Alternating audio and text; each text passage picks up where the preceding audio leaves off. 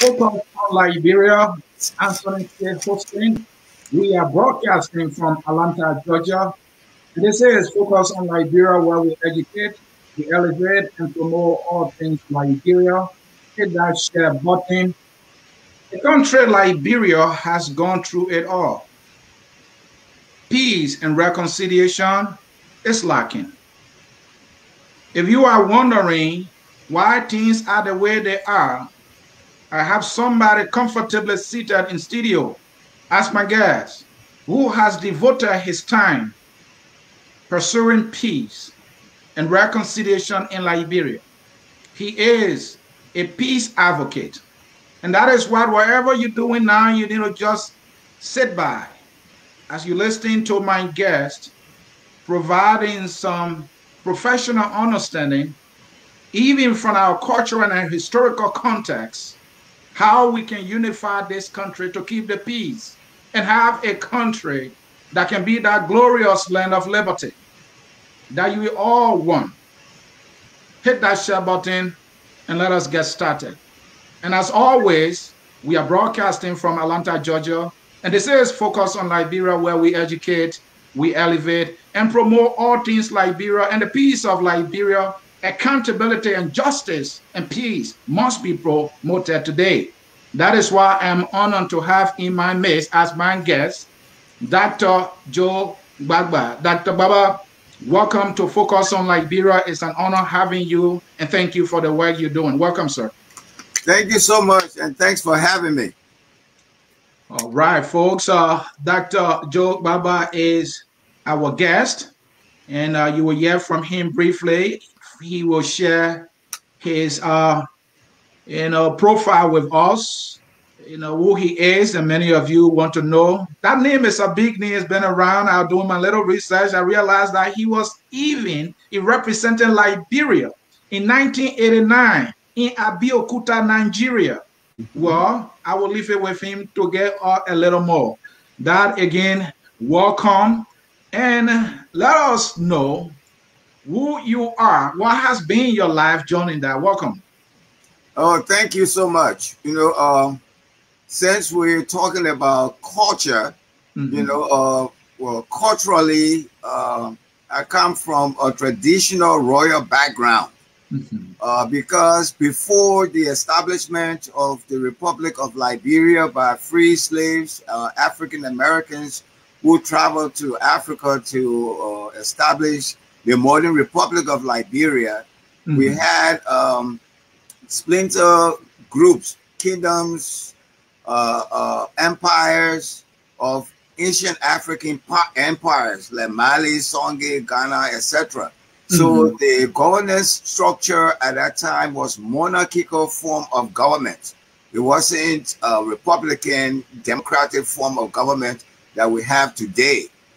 So those days our traditional people had kings to rule them, and we inherited that governance structure from our ancestors. In Axum, in Egypt, Mali, Songhai, etc. So that was what our people were used to, and that's what they are still used to, and that's why the issue about democracy is so foreign and strange to the Liberian people, for instance.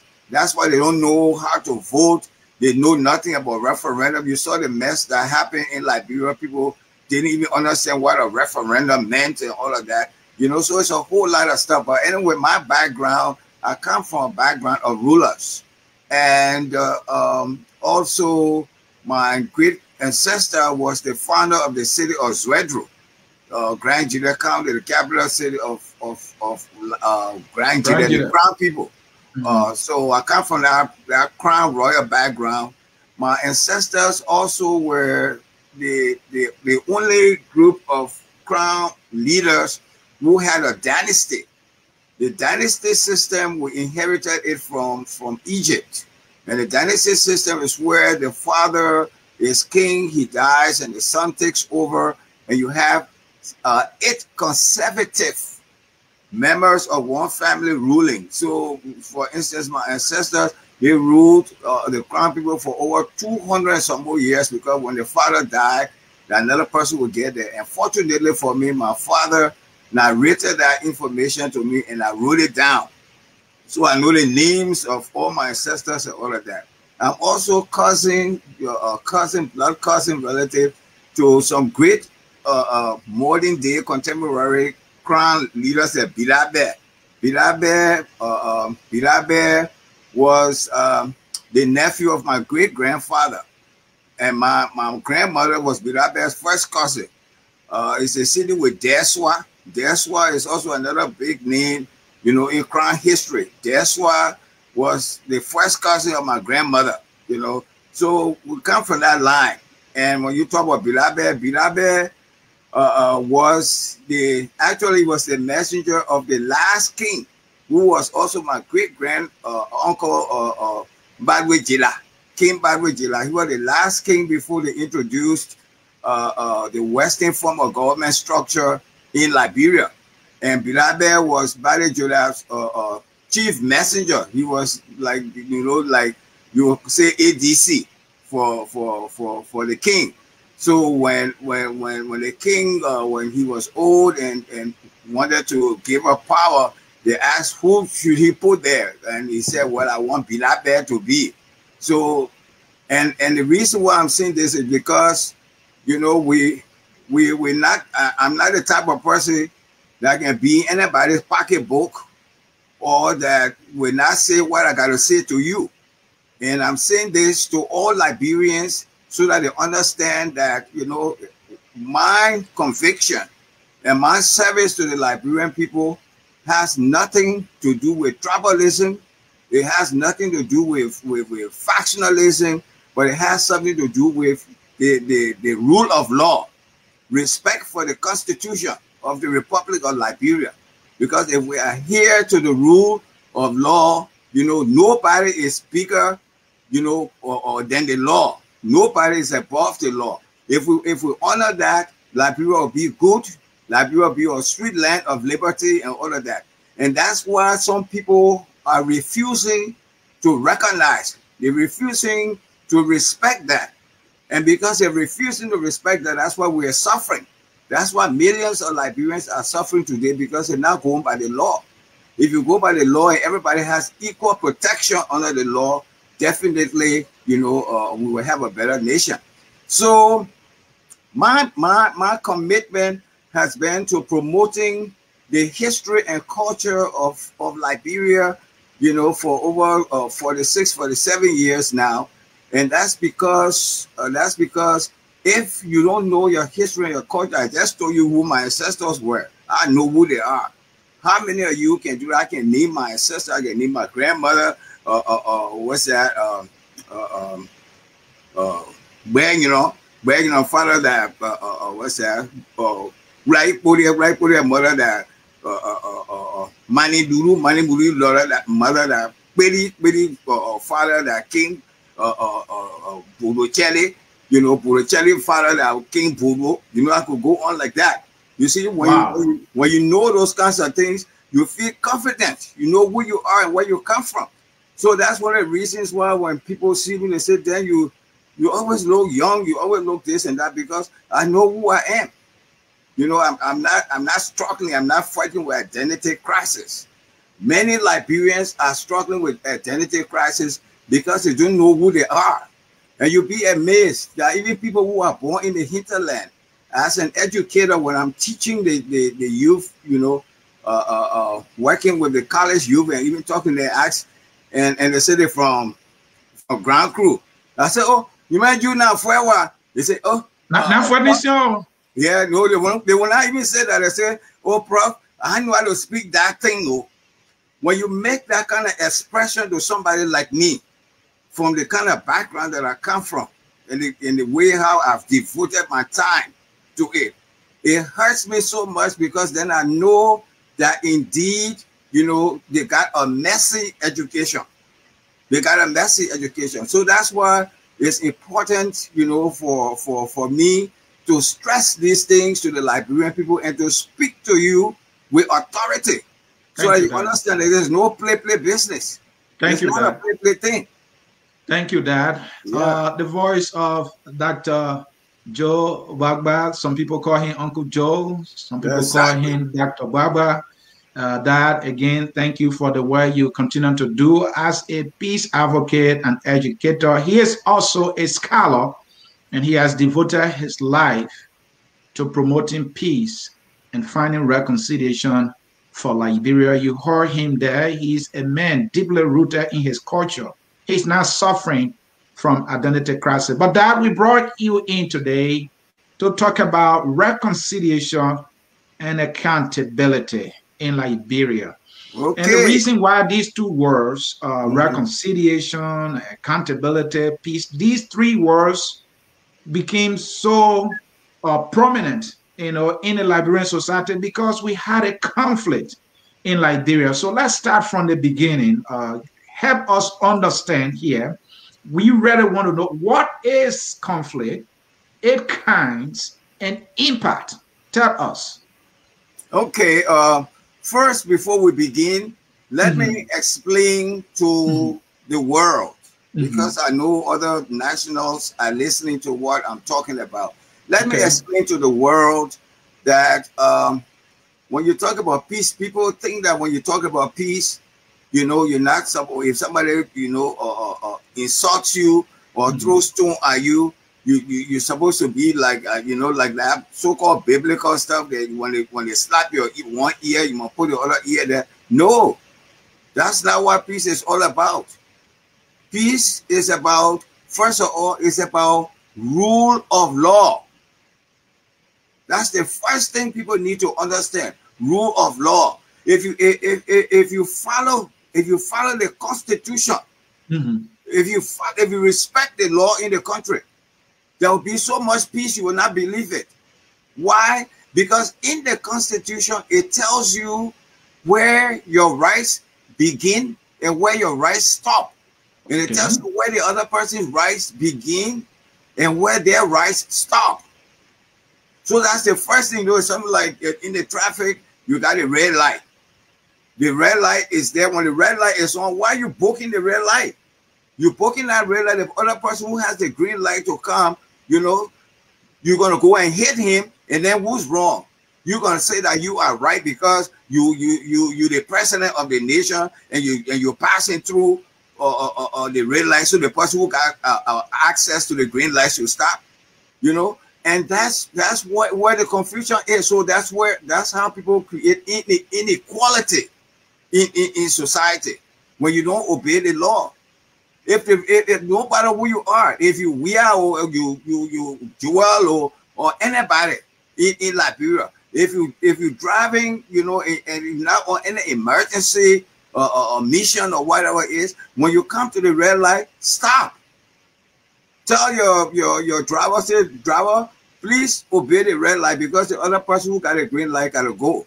Because when you got a red light and this person got a green light, they pass it through and you're going to collide. Then when you collide and you kill the person and or you injure the person, then you're going to say because you big shot, so the person so nothing will come from out of it. That's where the confusion that they come from. That's number one. No, the second thing is that Liberian politicians, and I would say this, I will continue to say it for Liberian people to understand, because some of the people that Liberians worship are the people who have thrown stones. They throw stones and they hide in the background. I will give you a typical example. In a nation, for instance, where during the Doe era, we say, well, Doe was a dictator, Doe was doing this, and Doe was doing that. Well, that's fine for people to speak their mind and to seek, a solution, an amicable solution to the problem. So even after Doe was surreptitiously captured and killed at the Freeport, that created, now I talk about constitution now. So Right. the president of the nation was killed. He was supposed to be the problem for the country. Right. So the Ghanaian or field commander did whatever they did. They grabbed him and they killed him. Okay, you kill him, there's a vacancy. What does the Constitution say? Amos Sawyer, what does the Constitution say when the president is dead, killed, or incapacitated? Who takes over? The vice president. Mm-hmm. So in a situation like that, where they even went to Banjul, you know, and they were there lobbying for interim government. When you lobbying for interim government for the person that was the problem was killed. Okay, Vice President Moniba was alive. Dr. Moniba was alive. What do?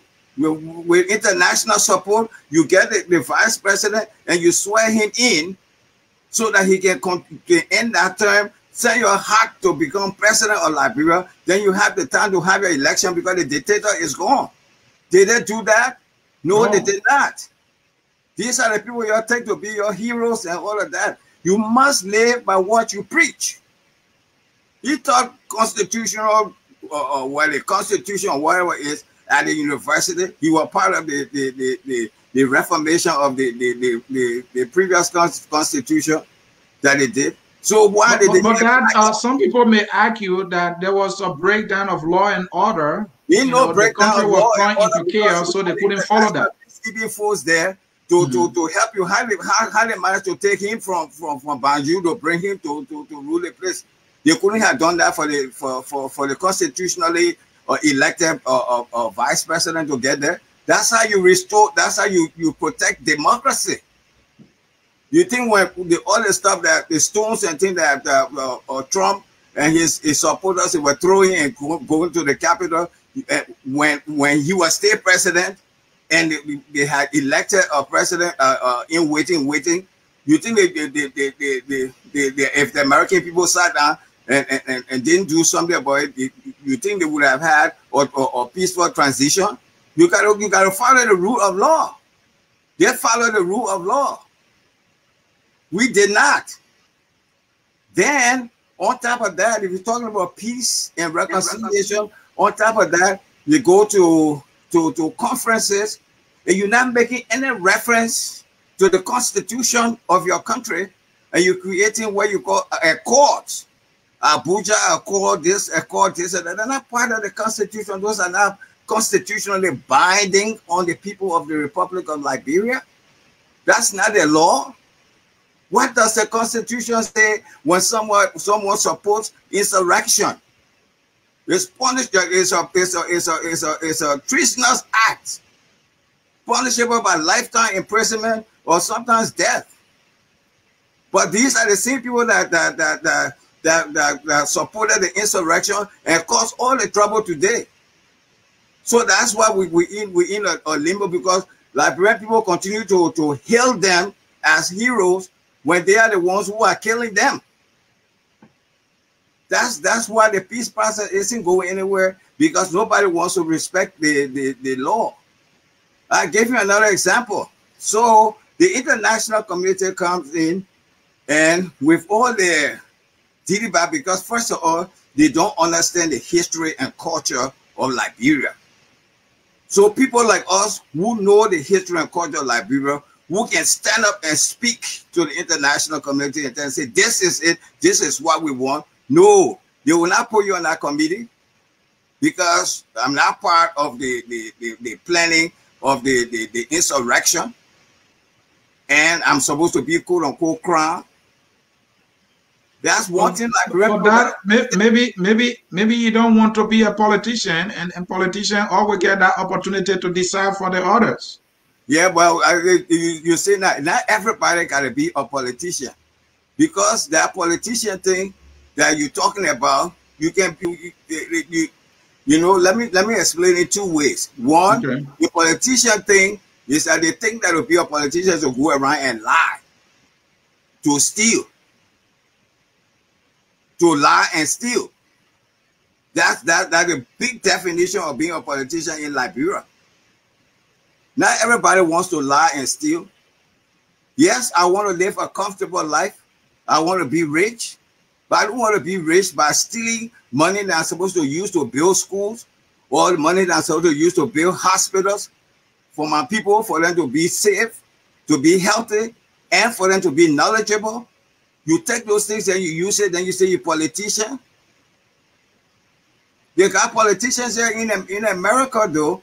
But you see what these have been the sources of the conflict that we experience, for which we are talking about peace and reconciliation and accountable today. How do we go about avoiding or minimizing these kind of behaviors from people in power? Good. That's a good question. So, you know, as I was so now, we still got to talk about rule of law. Mm-hmm. Okay, we got to talk about rule of law. The reason why we talk about rule of law is because, like for instance, you saw what happened recently. The decisions or whatever is framed whatever they're supposed to call a referendum. You're supposed to have a referendum in Liberia. To have a referendum in a nation, the people must be duly informed. They must be properly educated on the reasons why you want to have a referendum to make any changes in the Constitution. So one of the things that we can do to limit, to minimize, you know, that corruption and abuse of power by ignorant people who claim to be knowledgeable but aren't knowledgeable, and or that you know the knowledge but you're not applying it. When you know the knowledge and you don't apply it, it's not knowledge, because knowledge is supposed to be used not to the detriment of the people, but to for the common good of society. What happened was that we had knowledgeable people with PhDs and things that Gbaba or formula then that passed or carried brought or whatever in Kwimpa through Sierra Leone to come and wage a war. This is somebody that had all the opportunity. He served as Minister of Education, served as Minister of Foreign Affairs, and this and that. Now you're bringing insurrection in the country because things didn't go your way. Those are the kinds of things that we're talking about, and it's too much that nobody's going to take that nonsense anymore. It's too much. Ellen Johnson Sirleaf did similar thing, and she got elected and served, and she's the darling of the West. What do you say to that? It's the same thing you see now. So what I'm saying, the question you asked is that first we need civic education. Okay. You see, we need civic education. We need a platform. So somebody like me, for instance, I actually need a slot on the radio stations in Monrovia to be speaking to the people, to educate them on their constitutional rights. That's the first thing, because if you give the people knowledge, to be empowered, you know, to stand up for their rights. Most people don't stand up and they don't know what to do. And the people who are supposed to educate them, not educating them, you have the Ministry of Information, Cultural Affairs, and Tourism. That's its responsibility. That's its responsibility to educate, to provide civic education for the people, to educate the people on the government's policies, and also to provide a national consciousness through the programs and things that they run. That's their duty. Not for them to have press conferences every day and rebuke, you know, write little press statements and all of that. That's not what that is for. You see? And letterhood, if you were grateful and kind enough, he would have been one of those to call upon me to see how we can fix some programs that will help the people to be aware. He worked with me before with that country artist theater, but this is some of the same thing we're talking about. People like those that you help and you bring up in life, they get a small position and they take the position and put it all over their head and their noses and all of that, and don't even pick up phone to say, oh, prof, so and so thing, the president appointed me to do this and that.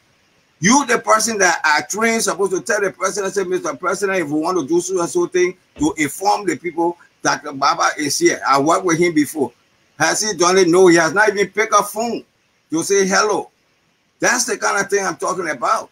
But that maybe he knows what he's doing. Maybe the training you provided he is enough for him to be able to succeed. Don't you Yeah, think well, so? that's why he's trying to succeed by closing a radio station and infringing upon the constitutional rights of other people. I didn't teach him that one. So that's why you always got to, where you get your knowledge for. You don't the rungs of the ladder that you use to climb. You don't mess them up, because when you're coming down, you will need them to come down, or else you will fall down like Humpty Dumpty. I didn't tell you say go to a radio station and micromanage the radio station and say don't let so and so person talk and don't do this and that. Where do you see that kind of stuff? That's not part of the Constitution. That's what I'm saying. You see, they're not following the law. Thank you, Dad. Folks in cyberspace, you are watching Focus on Liberia. Dr. Joe Gbaba is our guest, and we are discussing genuine reconciliation and accountability peace in Liberia. Dad, we read your article, and you have a lot of things packed in there geared towards the attainment of reconciliation and accountability in Liberia. Let me read one line in there for you, and then you can provide some understanding here. Liberians are now being coerced by the status quo to glamorize corruption, mayhem, and atrocity as acceptable norms of post-genocide Liberia. That this is loaded. You might even take a week to break this down, but please help us here for a few seconds, because there are a lot of things you said that we want to understand. What you mean by glamorize corruption, mayhem, and atrocity as being the norms of post-conflict Liberia, I mean post-genocide Liberia? Okay, I take you back to the law, right? Right. I take you back to the Constitution.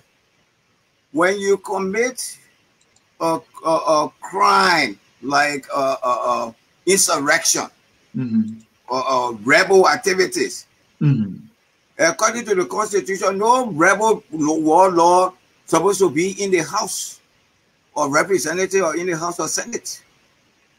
That's glamorization of atrocities and mayhem. So you're telling the young people that they too should go take up arms and fight so they can become warlords, so they can get position and be your lawmaker. The person that breaking the law is the one that making your laws. That's number one. That's number one. You see how you thinking, how you're making you to think. I hope you other people to think like that.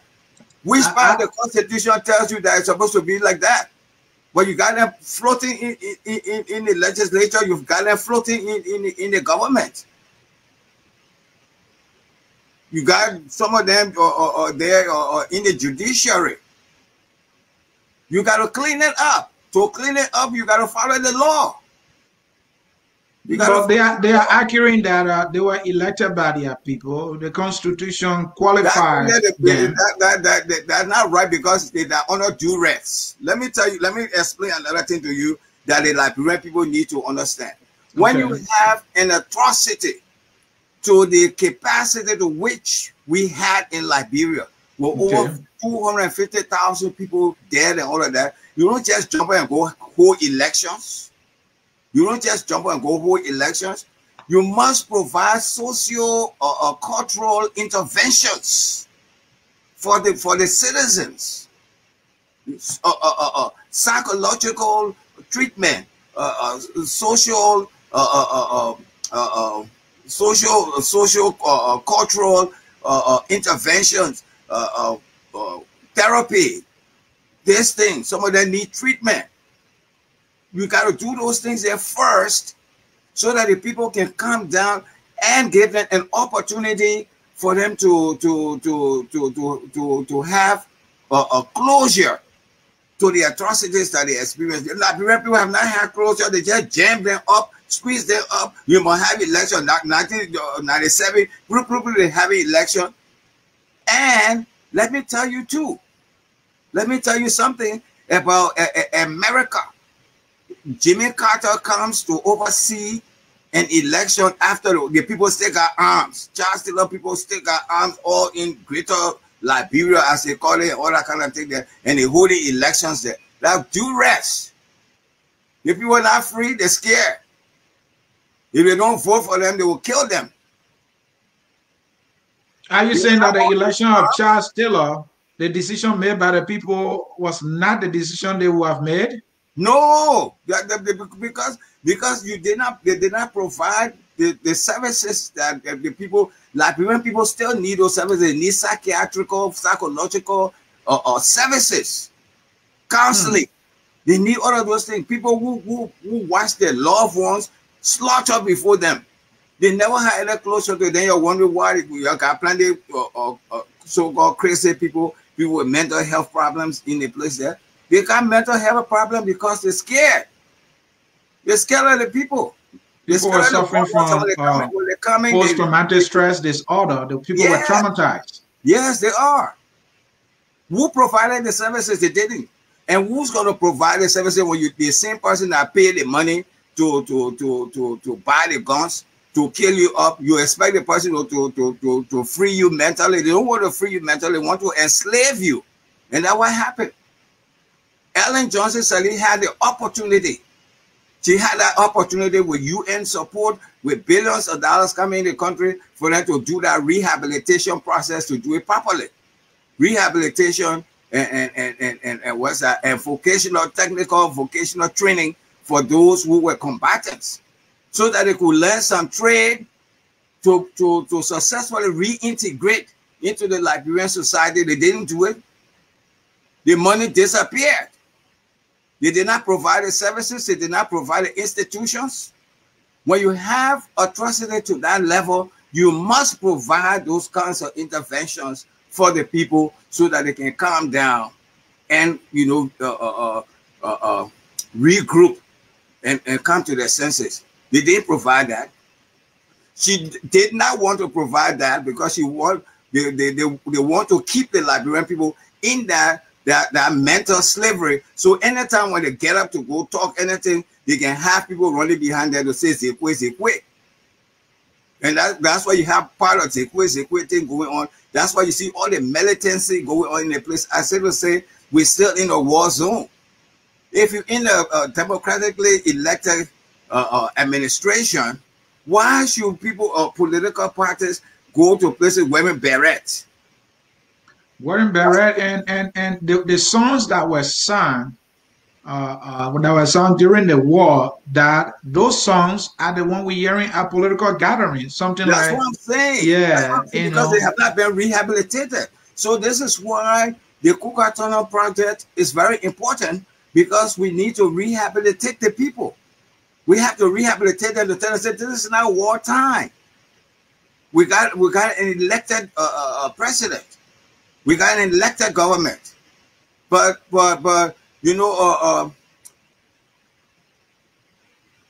it's difficult. Another thing, let me tell you something that my father told me. This is somebody that maybe he stopped in the 5th grade, okay? But his wisdom, when I started going to LU, he asked me, he said, "Oh, so you're a student at LU now?" I said, "Yes." He said, "You know that school, that's the biggest school in Liberia?" I said, "Yes, pa." He said, "Okay." He said, "So where you going there to go learn now?" I said, "Well, pa, I go there to go learn book, learn trade, do this and that." I said, "Okay." He said, "You know what?" I said, "What?" He said, "Book without God is not good book." He said, "But book with God inside, that good book." And he was explaining to me that when you are knowledgeable, you know things that the ordinary person doesn't know. So that person who doesn't know the things that you know is depending on you, depending on your wisdom for you to give them the right direction. What kind of direction Sawyer there and Ellen Johnson Sirleaf gave our children to give them guns? Why she got part of boys? Why she didn't give her guns to Charles and Robert and Adama? The Sawyer gave people guns as well? No, well, I'm not saying that Sawyer gave you guns. I'm saying that with Ellen Johnson Sirleaf in particular. I'm saying that she paid money. She said she paid money for them to support the war. The money she paid, the guns that they bought, they didn't give them to their children. They did not give them to the children. These are the same children who have grown into adults, and they're calling them what's that, Zoko, labeling them. So why would you do something like that? So that's what my concern is. You know, I'm not saying that America actually have her as their darling or whatever it is, but she needs to be brought to justice. And the other thing that I see, you know, every time I read the newspaper, they're grabbing these little children that LNM recruited and gave guns to. They're grabbing them in Switzerland and this place, and they're trying to bring warlords. Are you kidding me? Y'all come for the LNM. If you're serious about trying warlords and all of that, all the little small children, those people were small children. And what the Liberian people need to understand is that if we talk about war crimes court, all those young people that were child soldiers who are grown ups and this and that, you got to be given clemency, and we got to find money to establish rehabilitation centers, vocational centers, to help them to learn something, provide remedial education for them, so they can be somebody else, to be somebody. They're not people that will be tried. They will be people that will be the government witnesses to tell us. These are the victims and survivors, and they are the one they are grabbing. They are leaving those who bear the greatest responsibility for the crimes that were committed. Then they're walking around you giving them Nobel Peace Prize, and you grabbing what the Bonnie said that they grab in Philadelphia, all the little small children there. Those children, they were small. They didn't do anything. They don't know about it. So if the International War Crime Court or whatever, they really want to grab people that did things, bad things in Liberia, they should come for them. That's what they should come for. Not those children. Not the ones you're calling Zokos. The ones you're calling Zokos, they're supposed to provide rehabilitation services for them. That's what we're supposed to be doing. That's why the peace process is like that. And why they're doing that because it provides a market for them to have people that they can just pull by the noses. If you say you're a politician, if you say you are educated, you must use your education for the common good of the people. You must use your education for the common good of the people. Those young people that you calling Sokos, that you depending on to wear their berets to see Sekwe behind you. If you provide them with services and provide them with vocational and technical knowledge, they can help to improve the country. They can help with the agricultural sector. They can help with building roads. They can help with a lot of things. And that's one of the reasons why I'm working with these college students in the southeastern region and then in the Monrovia area, because they are very talented. Yes, and I told them, I said, well, we will give you the support that we can give you so that you can exhibit your talents, and hopefully by exhibiting your talents, you'll be able to offer services to your community, and it will provide some sort of empowerment. So I look up to people like Ellen Johnson Salute and to make donations to these kinds of things so we can work with the youth to rehabilitate them, for the youth to be the ones to go there and promote peace. These children want to promote peace. They want peace. They want peace. They want to travel around the country and promote peace and reconciliation. But when you call a meeting for people, young people to come to talk about peace, you won't get about 10, you won't get about 15, 20 persons. But talk about political party and places where they gotta get to the thousands of them will go there. And that's what these so-called politicians want. And that in one of your articles, you wrote that Liberians should stop living in an elusive world. What does that mean? Why are you living in an elusive world? You know, it's the same thing with cultural awareness. Okay, cultural awareness. Number one, I'm black. Who am I as a black man? I need to know. I should know. Number two, I'm Liberian. Who am I as a Liberian? I need to know. And to be one. Okay? Number three, I need to practice who I am and accept my way of life and not try to be somebody else. Now, what that brings us to, it brings us to the educational sector of the country. Mm-hmm. We're talking about the cultural part of it. The cultural part is where I told you who I was, who I was related to, who my ancestors were, and all of that. So that's a good piece. The educational aspect of it is where in our schools, we must be talking about Liberia. Liberia should be the center of our discussions. The climate.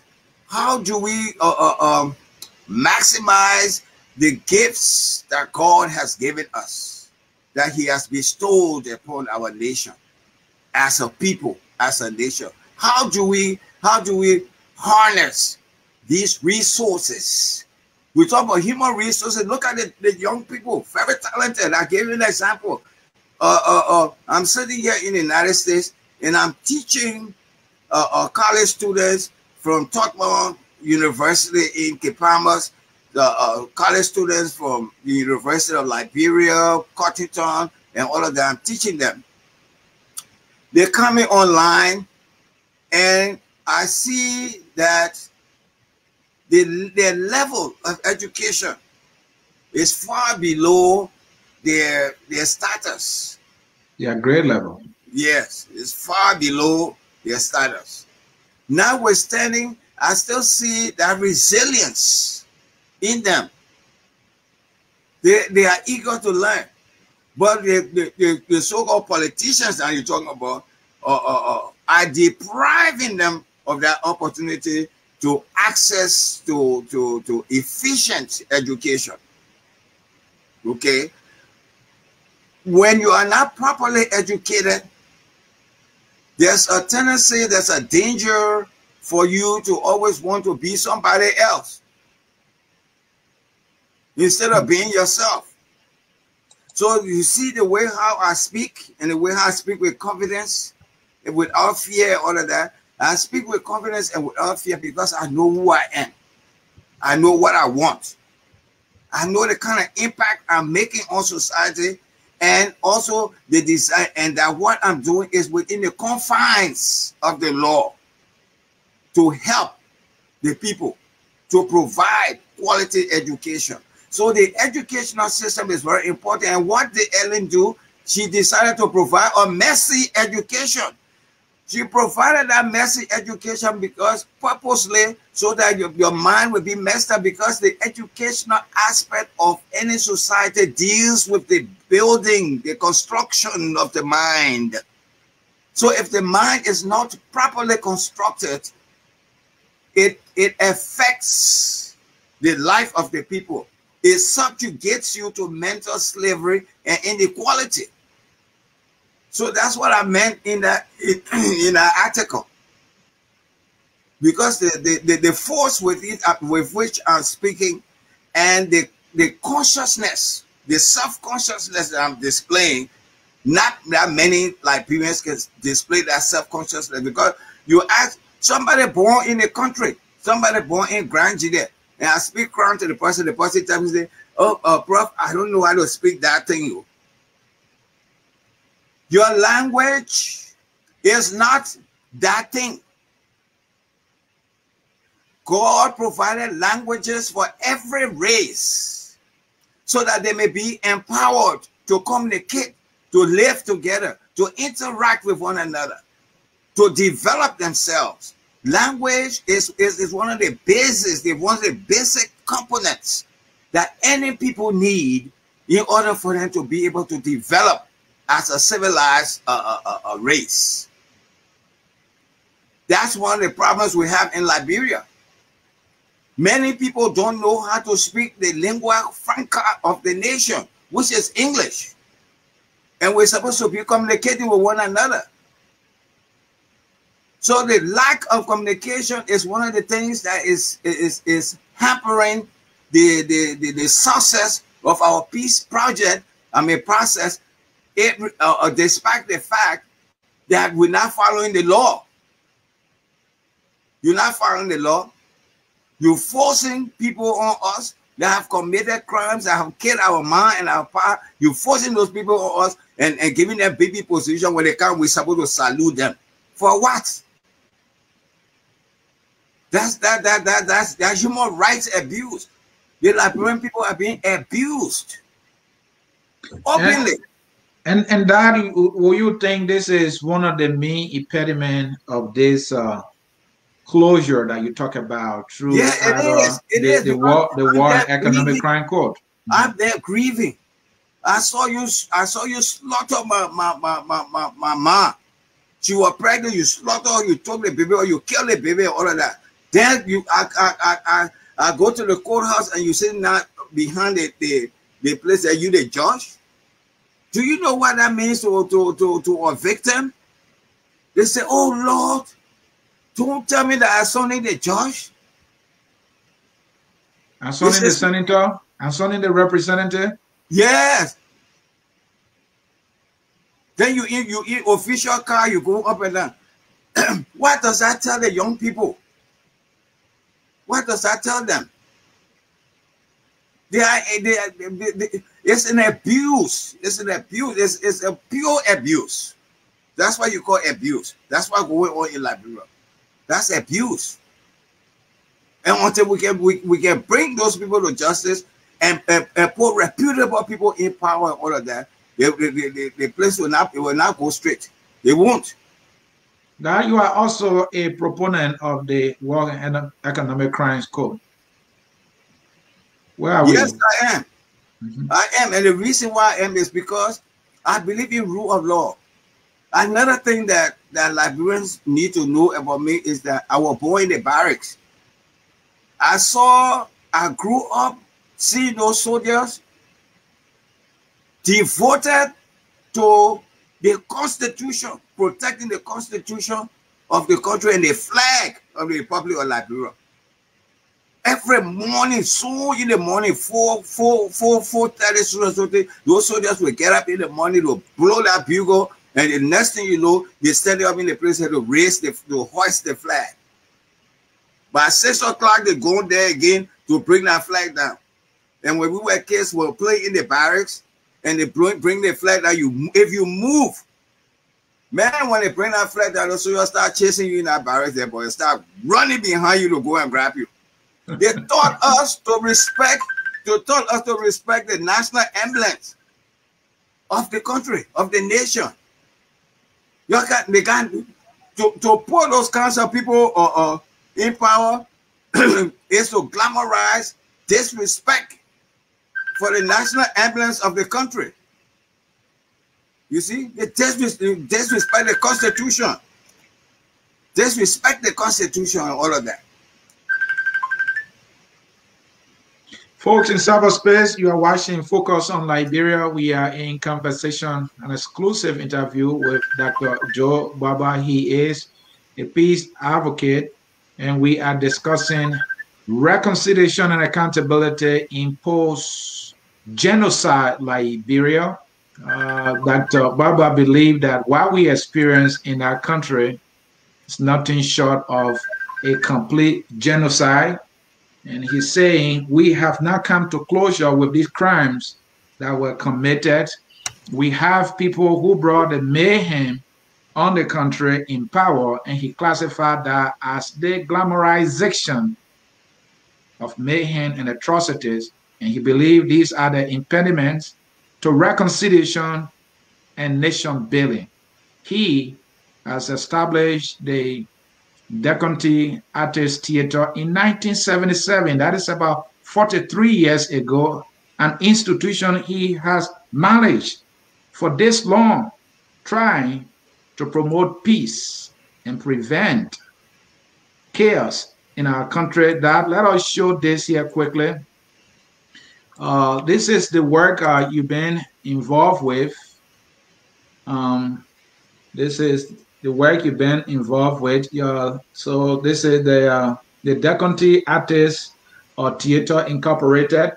As reading here, the Maryland chapter. There was a Kukatono Peace Project launched in that southeastern county of Liberia. These Okay, are pictures of students. Go yeah, ahead. let's see those students there. Now Okay. you see those youth, they are college students, college students from various ethnic groups, because you see, we talk about peace and reconciliation. Right. If we talk about peace and reconciliation, those who are proponents of peace and reconciliation must be of diverse backgrounds. So the students you see down there, they are students from various ethnic groups. Some Kru, some Grebo, some Kran, some Kisi, Pele, like that. They all mix, in the group. So, and also what you see is that irrespective of the fact they come from various ethnic groups, you see that they are together. That's the Kukatono spirit. You see, in diversity there is strength.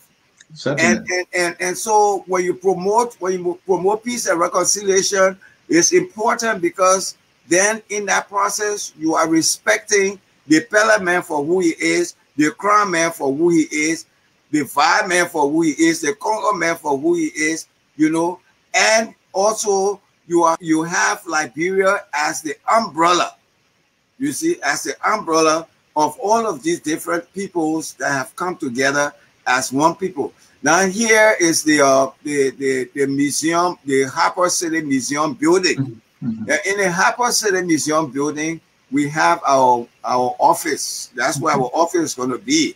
So we are raising funds right now because the place has been abandoned for quite a while. We got to clean the place. We got to furnish it.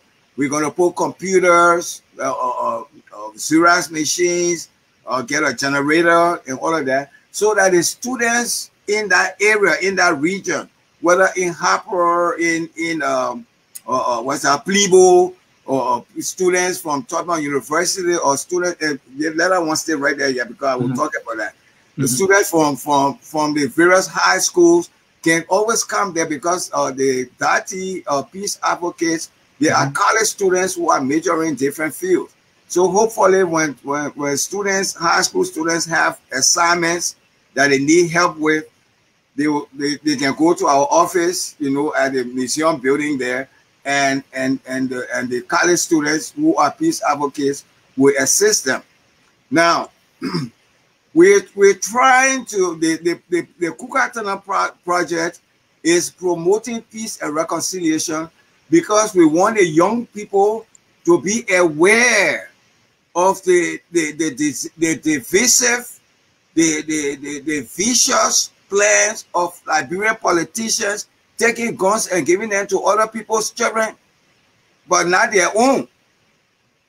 They send their children abroad to school, and they come to take the poor people's children and give them these guns.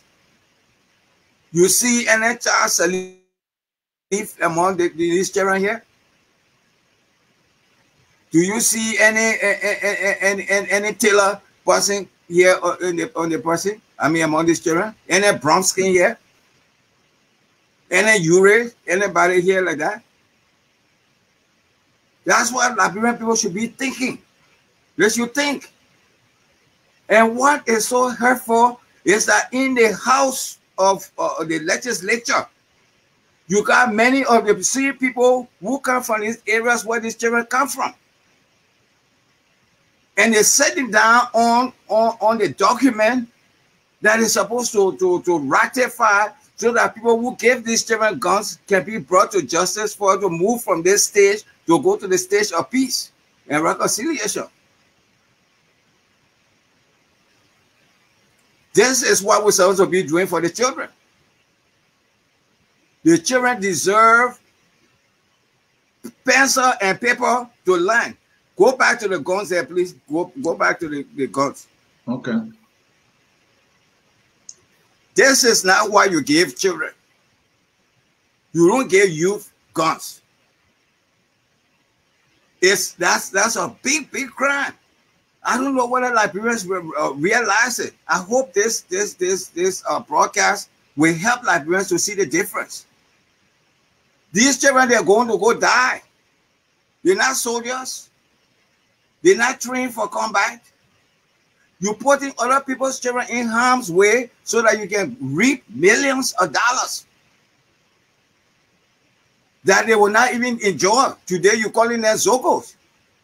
But these are the ones that put you in power. And what is so helpful is that these children, these Flomos and Tuer and Bobo and Kakula and so, they've got their big brothers and sisters in the House of Representatives and in the Senate. And they're sitting down on a document that the international community say, okay, well, if you want to resolve this matter, you have money here for you to go interview the people. What does the Liberian people want? They say the Liberian people want a war crime code. They say, okay, fine, we prepare the document and give it to the big brothers and sisters of these children. You give them the paper in a place. They're sitting down on the paper. Because the person who bought the guns for these children to carry the guns went and gave them high salaries. So because of money, your own brothers and sisters died for nothing. The justice that they are yearning for, they cannot get that justice because you got huge salaries. They give you immunities and this and that. That's the situation. Then go back to the children with the paper, please.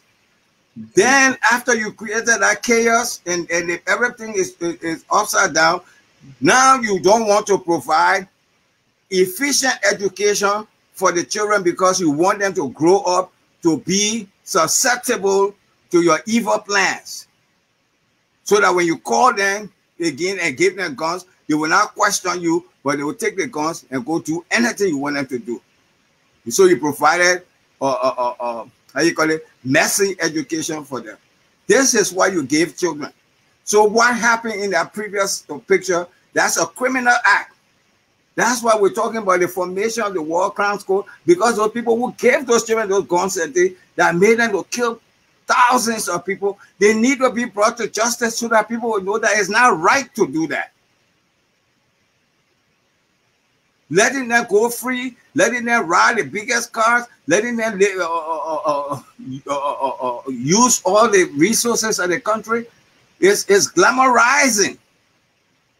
You're making people to think that's the acceptable way of life.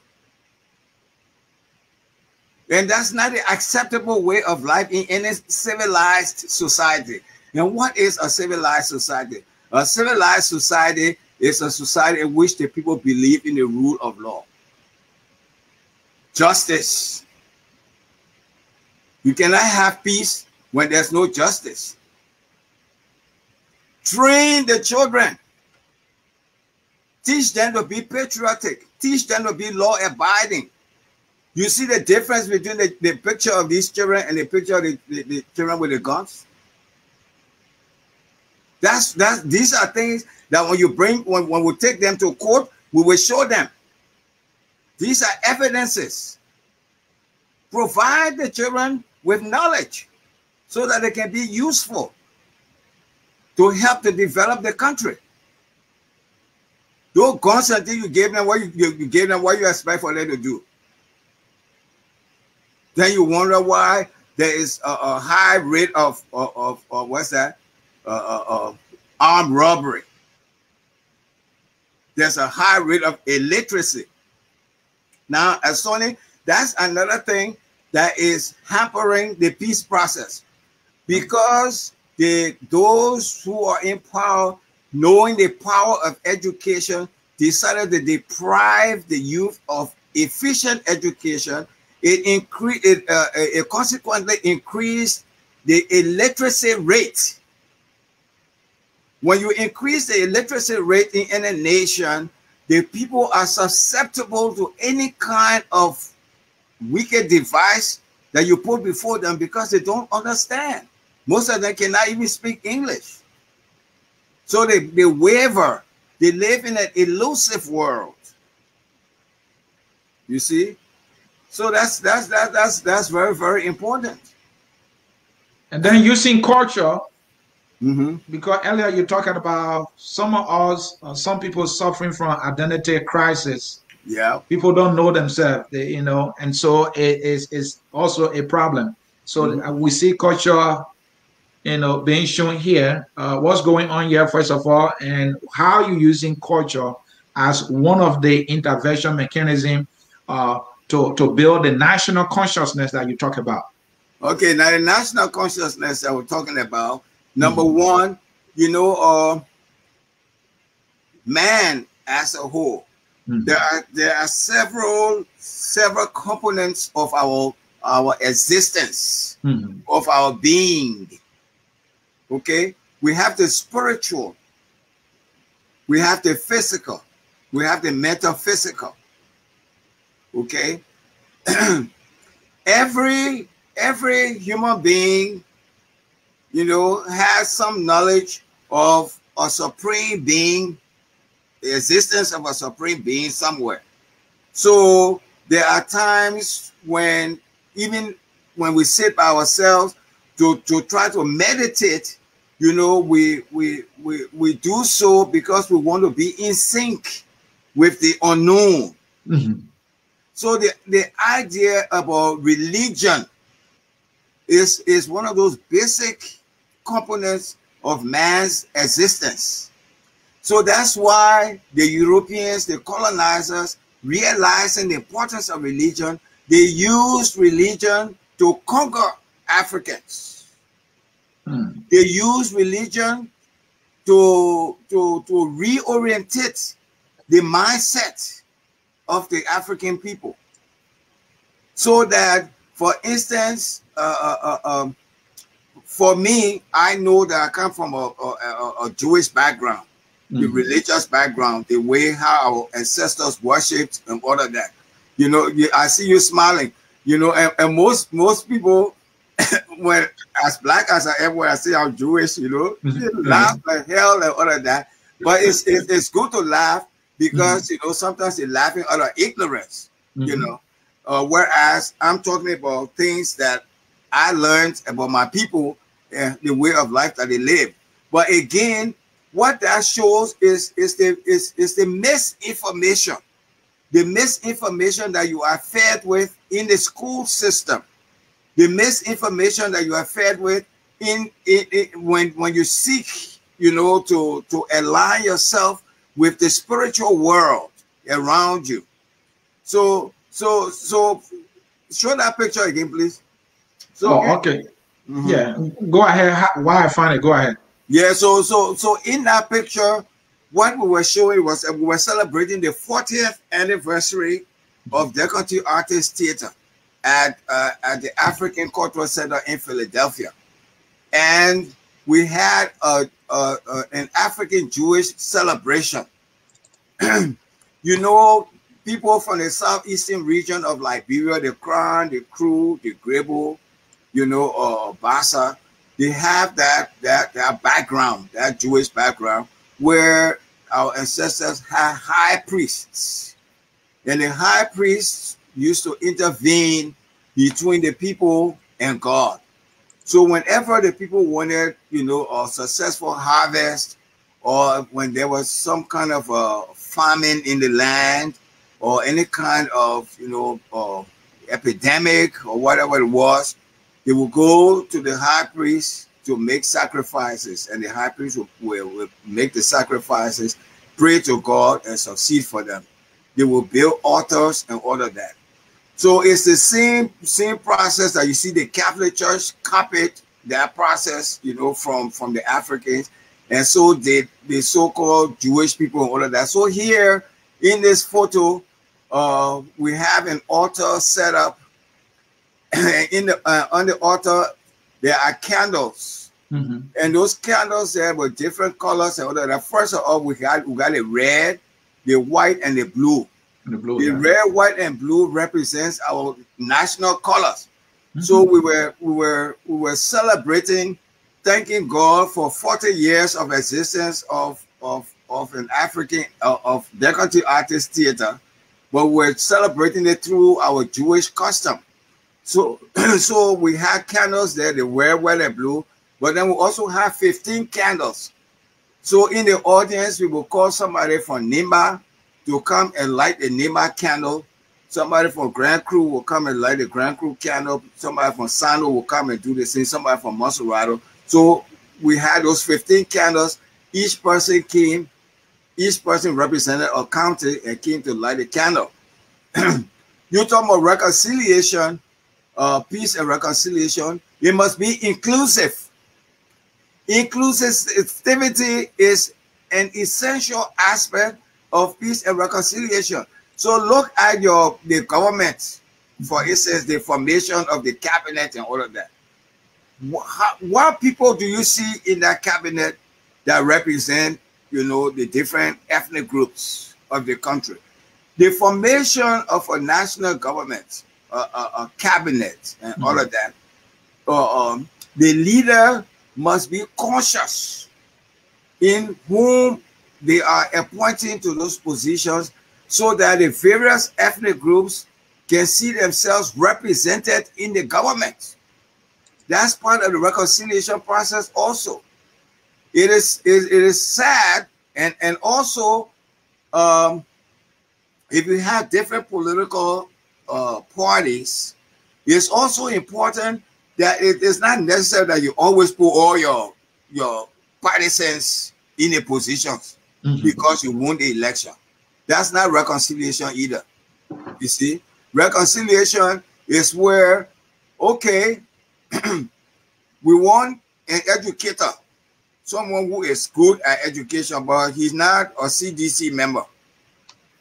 He's from another party, Liberty or UP or whatever it is. For the sake of the country, for the love of the country, for efficiency, for reconciliation's sake, we will take that person from Unity Party and give him that position because he will deliver. That's what you want. You don't want to go take your partisan who doesn't know the difference between A and Bullfrog. Whom are you doing it to? You're doing it to yourself because your administration will not be efficient. And if your administration is not efficient, when time comes, the people will make a decision whether or not you should be re-elected. And knowing that you didn't do well, now you want to fight and you want to stay in power by force. That's how the confusion starts. That's how it starts, and that's what's going on. That's what we're trying to prevent. Because that it was a scary thing when that by-election for them to go squeeze a referendum thing in between it. Right. To try to change constitution, all of that. We look at it a lot and say, no, children, it can't happen like that. You can't have your cake and eat it. Your first 6 years you got for us, you better deliver. Don't be pregnant. You must deliver. Must you deliver first. And there gotta be elders like myself in the land who will stand and tell these children that when they do something wrong, to tell them and say it's wrong. That's how you run a country. Everybody can be yes sir person. And those who speak the truth, it's not that we hate anybody. It's because we love you. We want you to succeed. Why aren't you picking up the phone to consult with your elders anyway? That's another issue that is affecting the country. Because when people get in power, if you, oh, well, Joe Gbaba, if I call Joe Gbaba, well, Joe Gbaba will say this, will say, no, I will not say this and say that. I will tell you the truth. If you want me to help you, I will help you. I can help you deliver it. Well, Dr. Joe, maybe they don't want the truth. Yeah, they don't want the truth. If they don't want the truth, then they can't stay there. You ain't want truth. You ain't want deliver. You can't stay there. You can't have your cake and eat it. We want good hospitals. We want good roads. We want good education, schools. If we can't provide those things, there you go. Thank you, Dad. Thank you. Thank you so very much, folks in cyberspace. You are watching Focus on Liberia. We are in an exclusive interview with Dr. Joe Gbaba. We are discussing genuine reconciliation, accountability, and peace as the way forward for post-genocide Liberia. Dr. Joe Gbaba is a peace advocate and has been preaching this message of reconciliation, accountability in the land as the only way to building a nation that can be that glorious land of liberty by God's command, if you like, that we all want. Because he said earlier, education with no God in it is empty. Yeah. So we need a country that will have God in it also. Yep. And when he's talking about God, he's not talking about you going and kneeling down, doing the things that God wants you to do. If God says you might apply the law irrespective of where or who the law affects. Excellent conversation with Dr. Joe Gbaba. Let's read some comments. Okay. Folks have been watching and paying attention. You've been dropping knowledge. Let's hear what they are saying. What they are saying. Let me remove this on the screen first of all so we can be able to see the comments.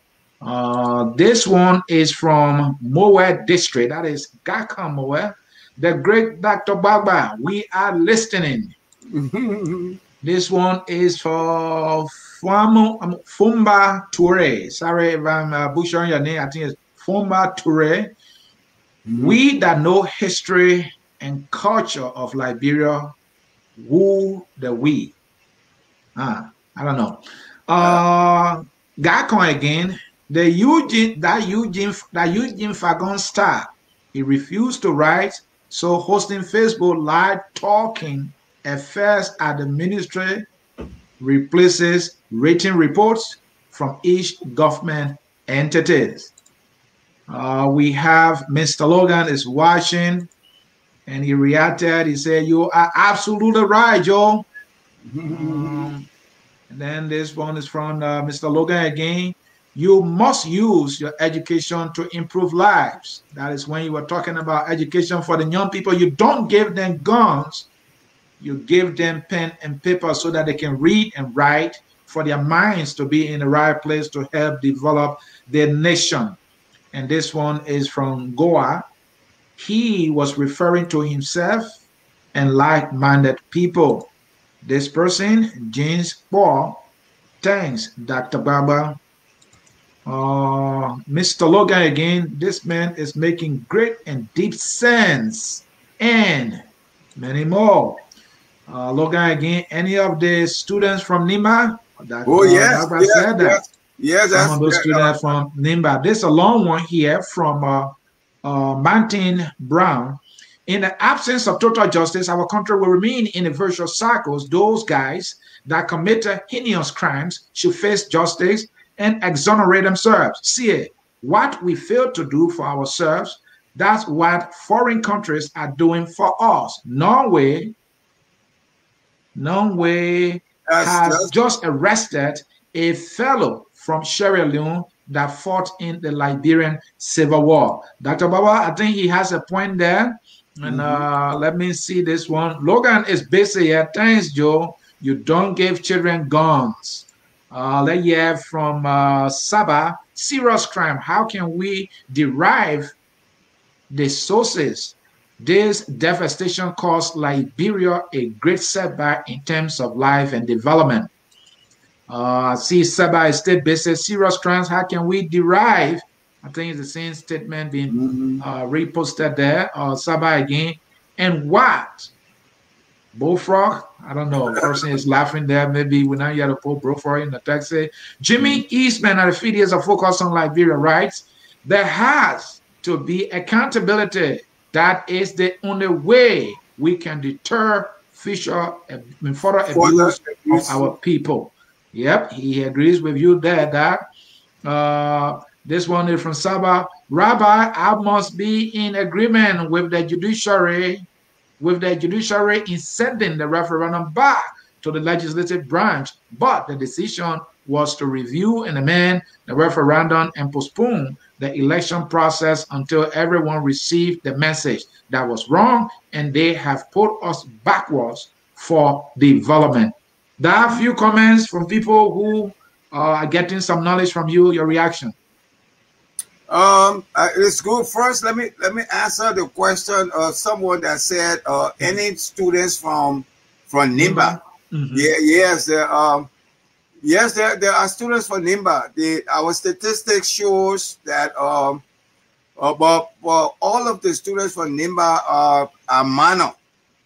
Okay, because we're doing statistics, with respect to who is participating in the Kuka Tunnel project.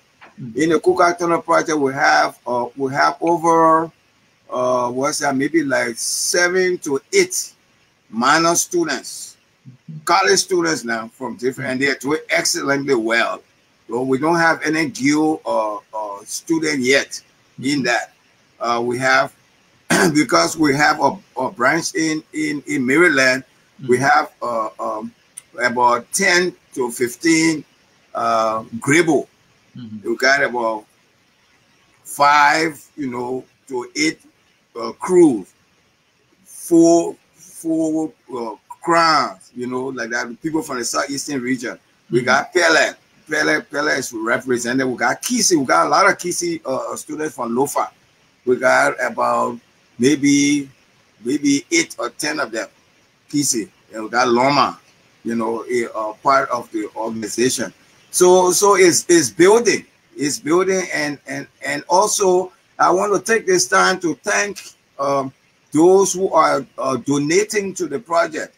And also we're taking statistics of those who are donating. Those who are donating to the Kuka Tunnel project, right now Grand Crew is in the lead. We have more people from Grand Crew County who have donated to the project. Then the second group of people are people from Grand Jide. And then we got people from Grand Bassa, like that. So what it also shows, what we're seeing also is that the Southeasterners, well, most of our donors are from Southeastern Liberia. They either Crew or the Gbaba or the Crown, Bassa, like that. So we have that statistic right now.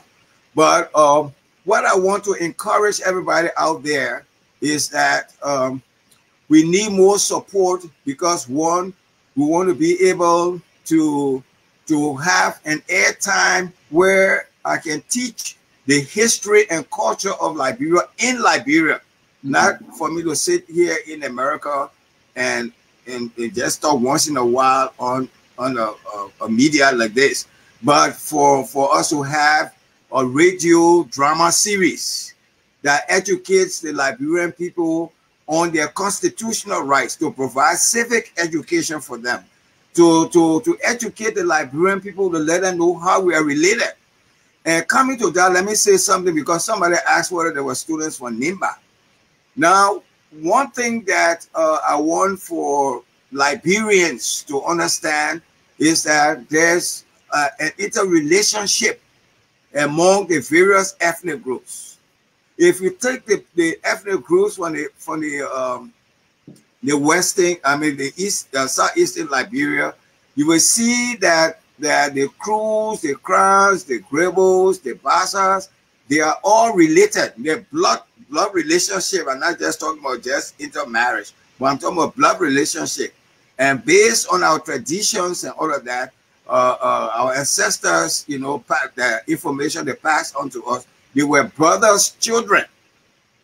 And that's one of the reasons why they live close, in proximity with one another. They live in proximity with one another because they are, relatives, and that's how our people lived in the past. The families would live closer together. So when they were traveling and coming to Liberia, they decided to stay together because their parents told them that wherever you go, you stay together and protect one another. So that's how come you see that whole group on that side, they are related. That's also why there's a similarity, you know, among our languages and all of that. Okay.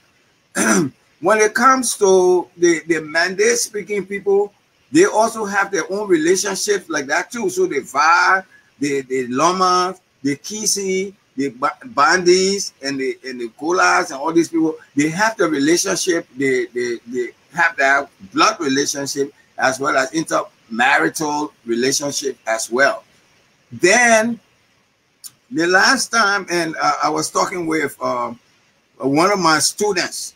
I didn't even know this fellow was even Gola. I mean, not Gola, but Gio in the class. They didn't know he was a down person, because in the classroom when I'm teaching, I'm looking at students. I'm not looking at what ethnic group you come from or all of that. So this is somebody I taught in college almost 20 years ago, and he's telling me that I'm divisive, or what I write is divisive, and I was very shocked, you know, for somebody like that who is supposed to be educated to think like that. And the first thing I ran to my mom, I said, well, because he feels that I'm crying. So crying and Gio people are supposed to be enemies. Is that what he's trying to propound? You know. So the first thing that I told him, and first of all, he said to be Gio, but he ain't got no Gio name. He got quite a Western name, which is the elusiveness I'm talking about. I would not Gio, I got Gio name. My name Toma, which is a Gio name that a Gio chief gave to my father when he was born. The Gio chief was friendly with my grandfather. So in our tradition, the friend can come, you know, bring a gift and say, well, this child is my child. You know, so he told my father to be his child and named him Toma. And Toma in Gio means the one who replaces the person. The chief said, when I die, he will take my place. So that's what the T is for in my name. So I'm crying, I got Gio name. You Gio, you don't got no Gio name. You got part of Western names and things, and you want to tell me about Gio. You know? So these are the kinds of things that people should stop doing, especially those who got a level of education. We should look at the individual, you know, the content of their character and the contribution they're making in society, and not try to undermine. That's another thing that is affecting the Liberian peace process. What is affecting the Liberian peace process is that Joe Gbaba is supposed to be crowned. So he related to Joe. What's there? What's the similarity between Gbaba and Joe? What's the connection there? What I got to do with Joe? Joe was friendly with Kuren Park, then he was friendly with Joe Gbaba. You saw me with Joe in the mansion, or you saw Kuren Park and Joe in the mansion. You know, so when people when you do that, you're depriving the Liberian people of the truth and knowledge that they need to learn from me. You're not doing it to me. You think you're doing it to me because you want to put everybody in one basket. No, I'm not one of those that you put in one basket. The person also to come to that thing where the person was saying that I was divisive. I try to make it clear to the individual that I live what I preach. You say I'm divisive. I'm married to an American Liberian woman. We've been married almost going to 40 years. I didn't marry a Crown woman. I married an American Liberian woman. Y'all can't get along, but my wife and myself can get along. So the problem that you're looking for, how can Liberians live together? Whether they're Congo and country, how can they live together? I got an answer. I can tell you how we can live together. By respecting one another. That's how you live together. That's how my wife and myself live together. She American Liberian, I'm going to be country, but we're living together. We got children who got American Liberian blood and they got country blood. Thank you, Dad. Thank you so very much, Dad.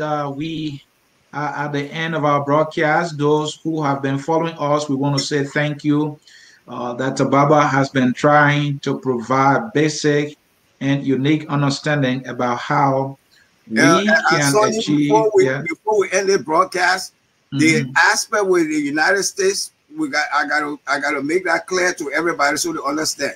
Yeah, And yeah. I'll give you the opportunity to do that, and I want you to close with that.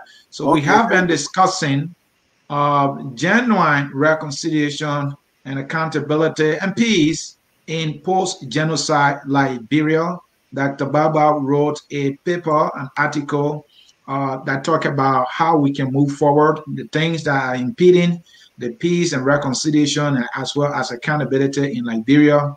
In that paper, he wrote, Liberians are now being coerced by the status quo to glamorize corruption, mayhem, and atrocity as acceptable norms for post-genocide Liberia. He also wrote in an article, we need research-based project that is aimed to liberate Liberians from mental slavery and inequality, and he is using the Kukatono Peace Project to practice what he's preaching. Uh, and also, he said the Kukatono Peace Project aspires to awaken all Liberians to stop living in an elusive world and to stop being robots of deceptive demagoguery. And he was able to explain that the Kukatono Peace Project is very critical to the reconstruction of the Liberian society as well as the mindset of post-genocide Liberian victims and survivors. We are talking about, he talked about breaking closer to the conflict that we experience. He talked about, victims now seeing their perpetrators as their senators, as their representatives. In some cases, maybe their judges and even presidents. This thing is traumatizing. We can't get the peace that we want if we're not applying the rule of law to hold these people accountable. He talked about we need social cultural intervention as well as advocacy that is centered on our own history and culture. We need to know who we are as a people. If we don't know, it might be challenging for us to get to where we are going.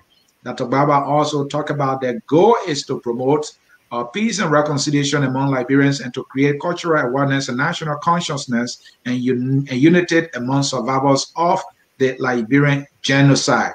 So, folks, we want to say thank you for following us here. But Dr. Gbaba got one more thing to share with us. He was being brief, so just bear with us.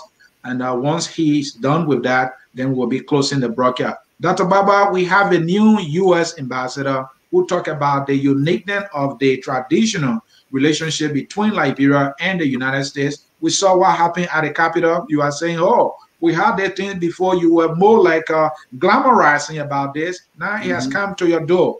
How do we go forward given what we know?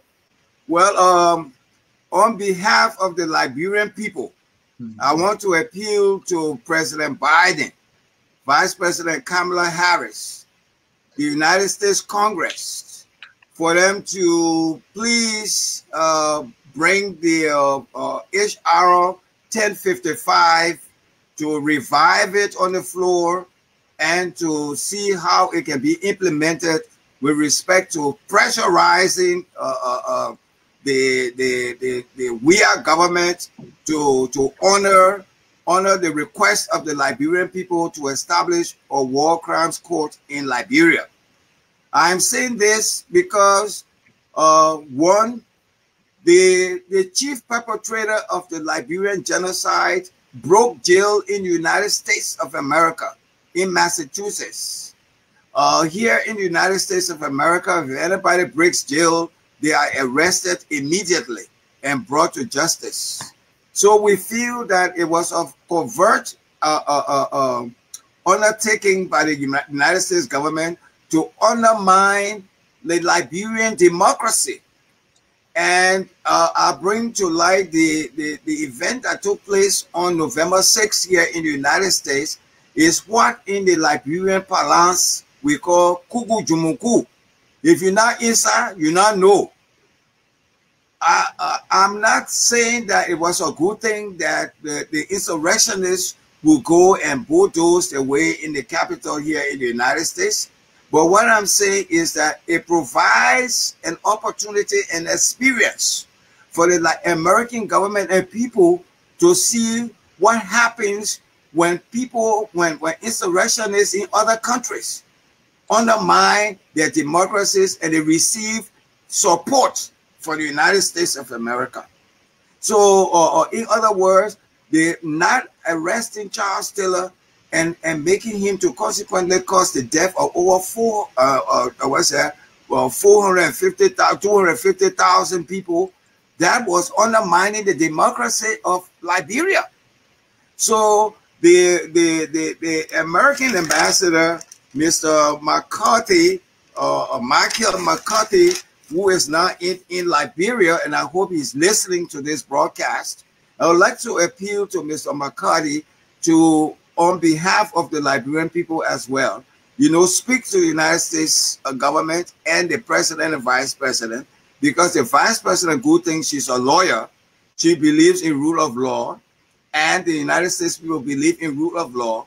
When the insurrectionists did what they did, they were arrested. They were not supported and given Nobel Peace Prize. So we don't expect that people who committed crimes, heinous crimes in our country, will be supported by the Biden government. And we want the ambassador to please take note of this. I also want to appeal to the president of Liberia, Mr. President Weah, that he should please do whatever he can to follow the instructions of the Liberian people to establish a war crimes court. And there's no excuse about no money business. If we can spend money on all the different things we're spending money on, we should spend money on reinstituting genuine democracy and rule of law in Liberia. And if it calls for us to raise our dollars and cents to help the government to establish the war crimes court, we are willing to do that. I will be the first person to make my donation towards that. Mr. McCarthy wrote during his presentation of his letter of credence, he wrote in a quote, he refers to Liberia, quote unquote, as a country with which the United States shares a storied history and cherishes enduring bonds of friendship, partnership, and family. I agree. We do have a storied history, and we cherish our enduring bonds. Cherishing our enduring bonds means that moving forward, all those who committed atrocities based upon the release of Mr. Charles Taylor that caused all of these things, that the United States will eventually give us that moral, material support that we need for us to bring this carnage to an end in Liberia. This is my final plea to the ambassador, to the government of the United States of America, and also to President Weah, that we need that to take place. And also we will do all we can to lobby with the government of the United States of America to make sure that justice is served to the Liberian people. We're tired of being in a limbo where our country is just going backward and people feel insecure. It cannot continue any longer. That's my appeal to all of you. And all of you Liberians out there, you got to stop being sycophants. Stand up for your rights and speak the truth. Speak the truth and stop being sycophants. Stop selling your rights and our rights. But let us all work together as one people so that we can redeem our country and live a better life. I thank you so much for the opportunity to have a conversation with you today. And I hope that you will donate to the Decorative Artists of Kukatana Peace Project so that I can provide civic education on local radio stations in Liberia for the betterment of our country. And the Ministry of Information Corporate Affairs is more than welcome to contact me. Ledger Wu Rennie, you know who I am. You can contact me. Anything we can do to help the government to educate the people and to promote the policies of the government, we will be more than willing to assist in that direction. The Ministry of Education, you also can contact me. We can help with training teachers and also providing local textbooks that can be culturally relevant to the education of our children. Thank you so much, Sonny, and the management of Focus on Liberia for the opportunity to speak to all of you today. Dr. Gbaba, thank you so very much, folks. I think we can all agree we got a lot from Dr. Gbaba. He has been on this message of peace, reconciliation, and accountability, how we should get the young people of Liberia pen and pencil to transform themselves into civilized adults who can be able to take over when we are all gone. Folks, reconciliation, accountability, and peace. And these things can be achieved by us. And Dr. Gbaba is saying we should look ourselves in the eyes, get rid of the impediments by electing people who brought the war in the first place, people you elect who will not do right by you and keeping them in power.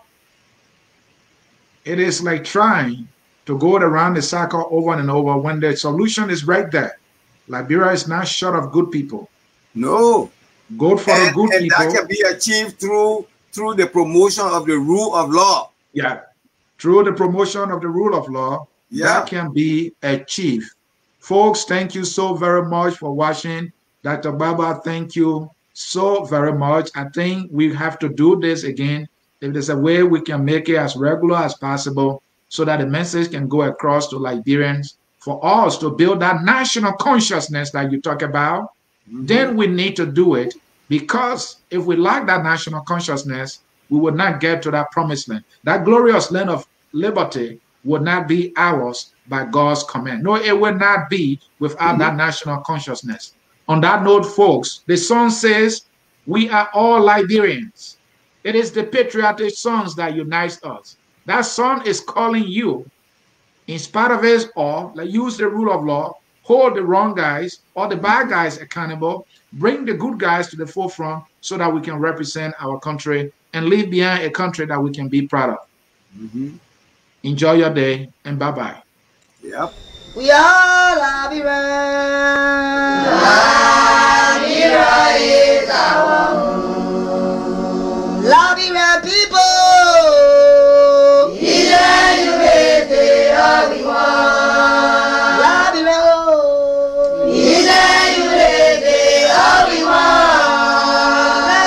Liberia.